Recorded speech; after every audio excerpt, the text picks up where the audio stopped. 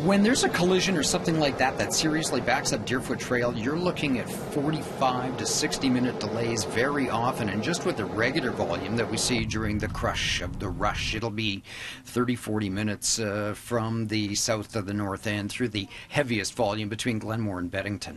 The busiest road in Alberta, Deerfoot Trail. The province says it's been over capacity for years, and now an upgrade. This 21-kilometer stretch is getting northbound and southbound lanes. This is not a situation where we're just throwing more money at it. We are reinvesting money because I think we've invested in infrastructure very wisely. So Kevin has driven from Beddington Trail all the way to Anderson, the whole 21 kilometers, and it took us, would you say, about 20 minutes, 25 minutes?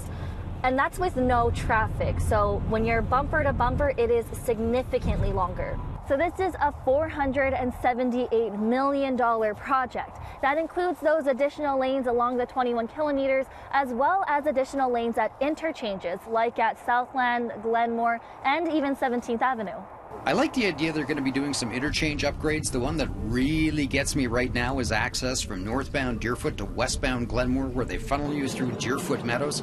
It'll be good if they can upgrade that and make a more immediate interchange, because that's got to be one of the busiest movements in the province, northbound Deerfoot to westbound Glenmore. The Anderson, Bow Bottom Trail and Memorial interchanges will also see more lanes. But south of Anderson, like here in Mackenziestown, you won't be seeing any changes to Deerfoot Trail in this expansion plan. Well, I guess the bulk of the volume is definitely between Beddington and Anderson, Bow Bottom, in that area.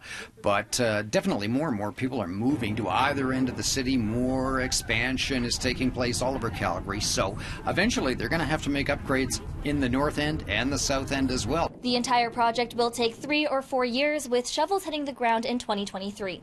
In Calgary, Kristen Fong, City News.